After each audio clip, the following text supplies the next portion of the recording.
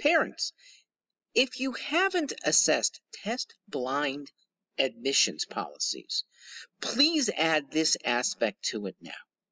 Test-blind means that colleges are not even viewing SAT scores. It's beyond test optional. It's colleges, not too many of them, but a few now have said, we don't even want to see SAT or ACT scores. Now, what they replace that with is personal statements.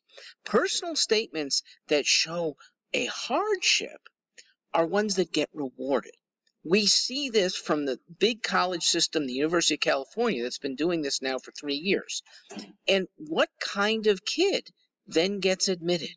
The one who in a personal statement says, I was bullied as a child, or my parents neglected me as a child, or I suffered from widespread racial discrimination, or I had an untreated esophageal disorder. And now they show up on campus. Whether they were sincere or not, these are not the kind of kids you want to be around. I think when they're insincere, which happens probably more often, but because it helps you get in, and there's no verification of truth on personal statements, they just read it and take the student at her or his word. These liars, these embellishers get in, and they become the classmates to the few normal kids who don't realize it or do realize it and want to come and maybe change the world. Don't go there. Don't send your dollars to have your kid surrounded by this type of kid. I'm not going to say student, because these are not serious students. They're not ones who want to tout their merits from grades, from honors, from SAT and ACT, which they can't. So you end up paying for a wasted education. To me, the most important part of undergrad are the students who surround you.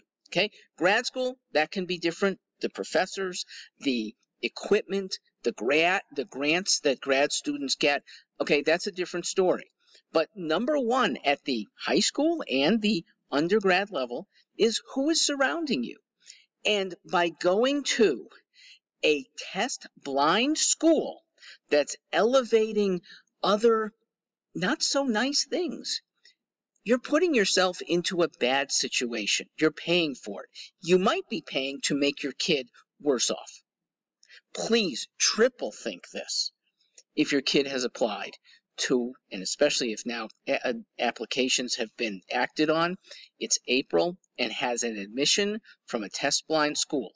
Please visit for sure, inquire a lot, and triply think over whether you want to spend 4 years in that environment.